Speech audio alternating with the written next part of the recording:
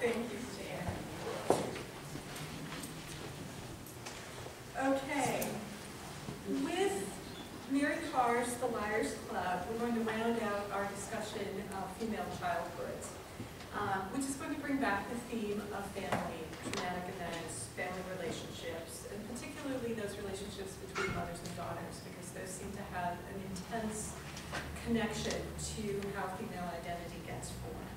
Glen Chamberlain, who teaches writing at Montana State University and is the author of her own short story collection, Conjugations of the Verb to Be, will read from Karr's memoir.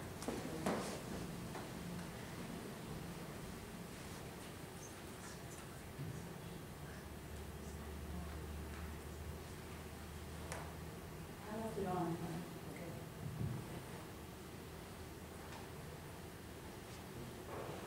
Two bad things jump-started my parents into an evil stretch. Drinking and fighting. I suspect if Daddy had ever talked about such things, he might have said Mother's drinking and mullet rubbing drove him out of the house. Mother said that Daddy just bailed out during Grandma's cancer and after the funeral, which absence set her to drinking. I don't know who or what to blame. Nor can I figure what exactly led to Mother's near-fatal attack of nervous. Maybe drinking caused her to go crazy. Or maybe the craziness was just sort of standing in line to happen and the drinking actually staved it off for a while. All I know is that first Mother was drinking, then she and Daddy were fighting worse than ever, and finally they were hauling her away in leather 4-point restraints. Drinking was not a totally new hobby in our house. Daddy always drank, but with few ill effects. Every now and then he'd come home lurching around like a train conductor, and I remember a few times dancing around the kitchen in my nightgown with my bare feet on his steel-toed boots, both of us sliding around in the yummy cloud of whiskey he was breathing. But that was it, really. Mother was another story. She'd set down the drink when Grandma came home to die, out of necessity, I guess. Then she picked it up the night she got back from the funeral while we were all rubbing on her. She'd said, "Could I fetch her some Gallo wine and 7-Up from under the china cabinet?" A combination she likened to sparkling Burgundy. And I said, "Sure." Then I walked as slow and miserably as any mule through any cotton row in order to assemble that drink. At some point after that, the wine made her hanker for alcohol of the high-test variety. Then she dialed up the liquor store to order vodka by the case, and she reached down the biggest jelly glass she could find in the cupboard. There was no need for ice or a shot glass or even vermouth or those weird baby onions people who play at Gibson's make such a fuss about. The vodka was sloshed out in 5-fingered units. Oddly enough, she hated the taste so much that she literally had to hold her nose to swallow the first one like a kid taking medicine. But after that, she downed them the way people in hell must down ice water. The big game for me, once she'd started drinking, was to watch her and gauge which way her mood was running. My sister Alicia didn't have the stomach for watching her that close, so she put herself in charge of counting Mother's drinks. She kept a long-running tally of both the number of drinks poured and the approximate number of ounces consumed. And she did all the ciphering in her head, minus pen and paper. Somehow, having exact numbers reassured Alicia no end. Even so, you just never knew what would happen once Mother uncorked that bottle.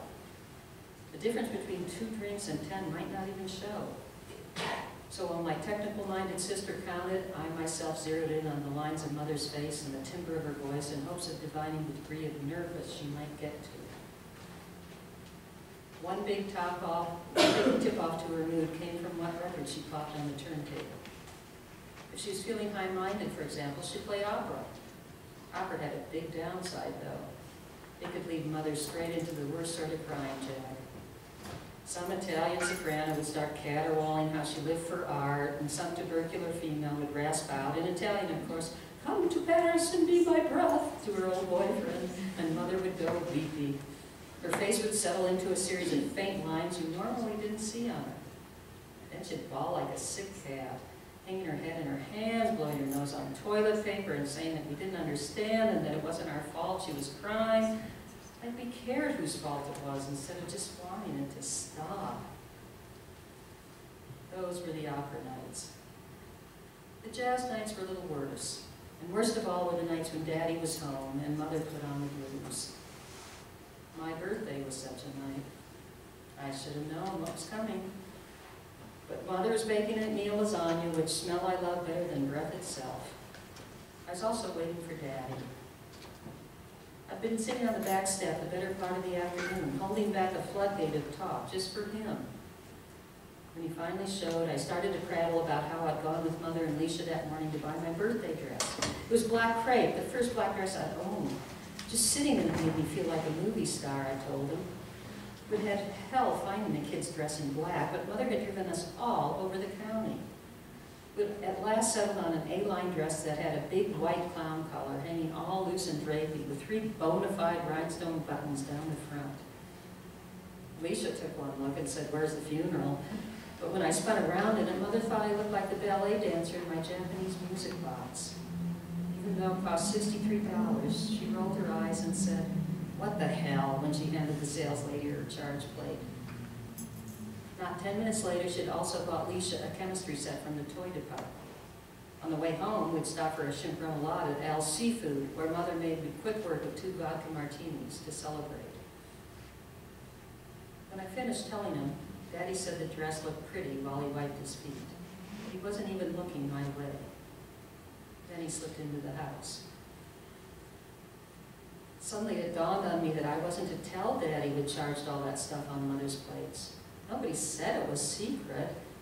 But he wasn't drawing any pay, a fact he harped on more or less constantly. All he talked about was how Gulf Oil was trying to chicken shit the working man out of a decent meal.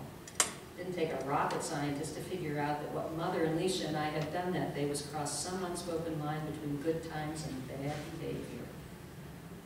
I also knew that the black dress crossed another line between an outfit and a get-up. Later, after I changed out of the thing and was back in my blue jeans, I was on the rug undressing Barbie for the umpteenth time when my parents' mad voices floated back. Leisha was next to me, trying to pin her Barbie straw-colored hair into a French twist with a bobby pin. I couldn't make out the words, but the gist was plain. Mother roared and slammed kitchen cupboards. The screen banging signaled Daddy's walking out and his boots scuffed down the steps. The screen banged again, and I heard the glass lasagna casserole shattering on the patio after him. "It's her birthday, you son of a bitch," Mother yelled. Leisha just wound that French twist into a tight coil and said, "Take 10, real 1,000, happy goddamn birthday." Out in the kitchen, Mother stood at the sink, holding both her wrists under running water. You could see a big splotch of red under her sharp cheekbone, like somebody had dabbed mad on her face with a paintbrush. "You want some aspirin?" she said to me, and I said, "No, thanks." Mother tossed a handful in her mouth, then dipped her head under the faucet to wash them down. She took the German chocolate cake from the top of the fridge. "We can have this for supper," she said. I told Mother that she could take the dress back. It was no big deal. "No, I can't," she said. Then she started planting candles in the muddy top of the cake. "Forget about the dress, for Christ's sake," she said. I went outside, making my way around the glass and splattered lasagna, and into the garage, where I could at first see the ruby end of Daddy's cigarette and nothing else. Then I could make out his white t-shirt and the glint of the bottle he lifted to his lips.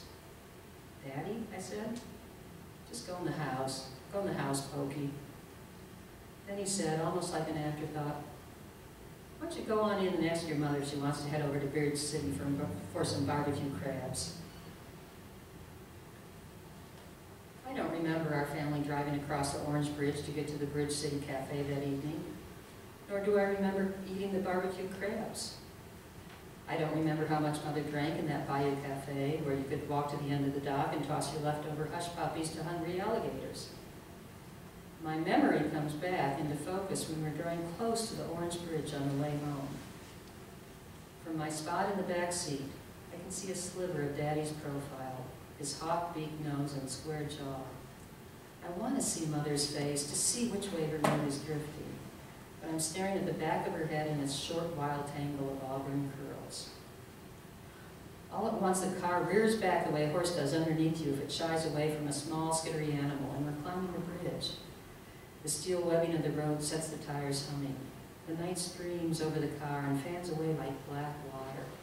I can almost feel a long wake of dark dragged out behind us.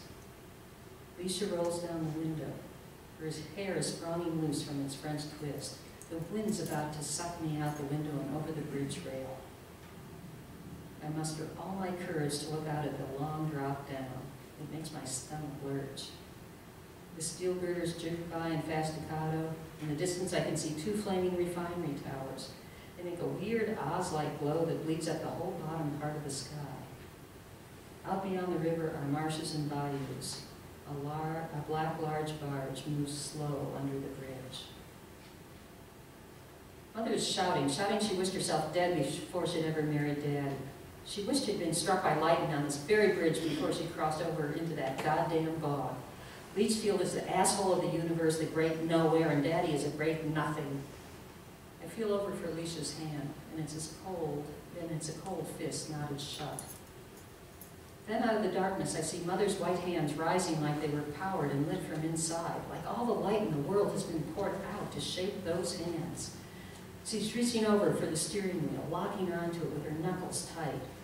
The car jumps to the side and skips up onto the sidewalk. She's trying to take us over the edge. There's no doubt this time. I mash my eyes closed, and Alicia heaves herself over on top of me, and I can't see anything, but I can feel the car swerve while Mother and Daddy wrestle for the wheel. Then there's a loud noise in the front seat, like a branch cracking, after which the car goes steady again. I can almost feel the tires click back in between the yellow lines. When Alicia and I crane from the back seat, we see that, amazingly enough, the car is off the bridge and back on the road, safe. Mother's lying slap-jawed against her window where Daddy has socked her to get control of it. When she wakes up, we'll be pulling into our driveway. She'll rake her fingernails all the way down Daddy's cheeks, drawing deep blood so he looks for days like some leopard's paw has gone at him. The kids playing night tag will stop their game to gather and watch us spill out of the car. Mother still trying to claw Daddy, Daddy holding her wrist in his iron hands. At some point, Joe Dillard will sidle over to ask me what they're fighting about, and his brother Junior in his wise-ass voice will crack, probably fighting over a bottle. Then Mother breaks loose from Daddy to stamp her foot at the group of kids, and they scatter like buckshot into their own dark yards. And that's it. That's what I remember about my birthday.